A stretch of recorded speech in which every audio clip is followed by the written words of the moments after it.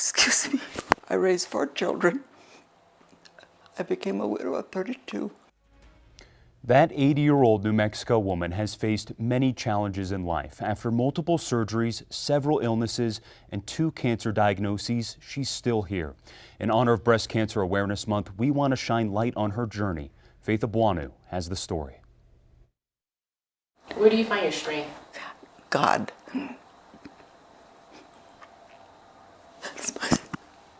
Excuse me. God is my strength. Meets Gloria Martin. I raised 4 children.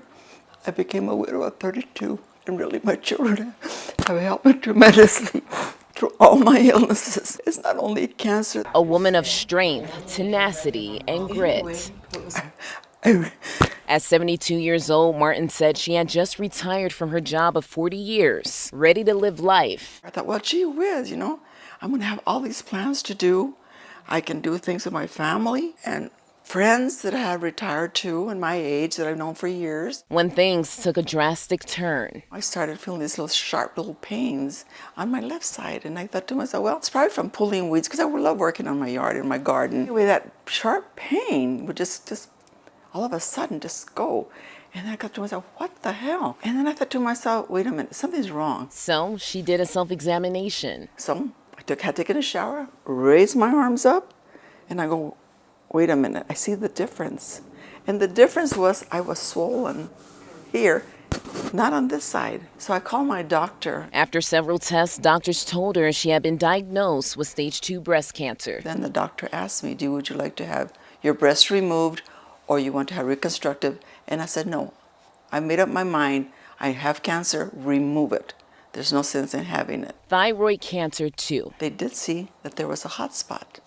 But not only on my breast, my thyroid. So there was 2 things I had to battle with. Thankfully, Martin survived 8 years in remission now. At 80 years old, she says she appreciates life more than ever. I think you learn to appreciate the air, going outside, the flowers, the yard, whatever it is, the food you make for the family.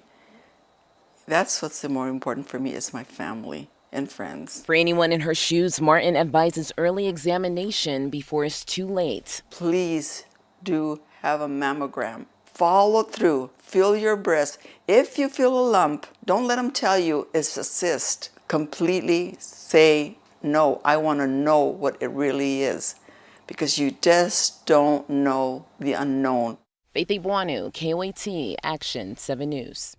And to raise awareness for breast cancer, the Making Strides Against Breast Cancer Walk will be held at Balloon Fiesta Park on October 29th at 3 p.m.